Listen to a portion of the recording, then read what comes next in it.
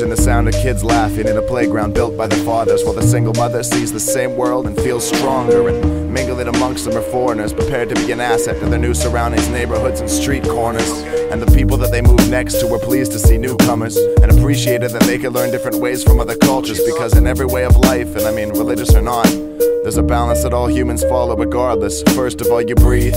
Step 1, this is effortless. Step 2, you eat. You do whatever you can to get this. Step 3, you're sleeping. You spend half your life dreaming, don't miss it. Most call it rest, I call it the future I never dismiss. Step 4, that's procreation. We all gonna mate. I ain't saying that's easy, sometimes it's too easy, but wait. If you feel like you need a family, by all means pursue it. If you're not ready for a baby, life doesn't exist when malnourished.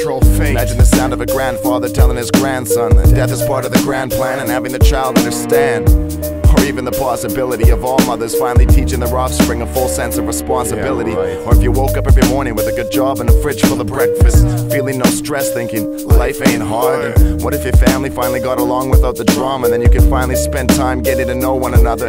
Or if money had no influence on a person's character, then there would be no poor people. Because the rich would take care of that out of a respect for life, out of respect for the beacons of poverty whose lights clicked out last night. So in a world where war was a thing of the past, because the kids would grow from the knowledge of psychology's damaging effect on the populace, imagine they didn't charge so much for colleges. Imagine anger didn't thrive in the hearts of our young scholars. Nuclear war weapons could be used instead as a form of energy, as opposed to a swift method of thwarting your enemy. And the old ways could be forgotten so people could finally come to the realization it's time to move on.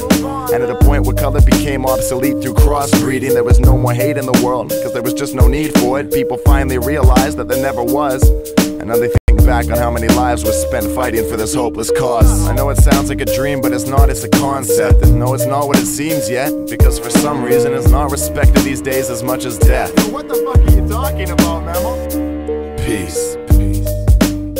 Yo, Memo, what are you talking about, man? That had nothing to do with the war. Yo, Memo! Fucking weirdo, man. Anyways.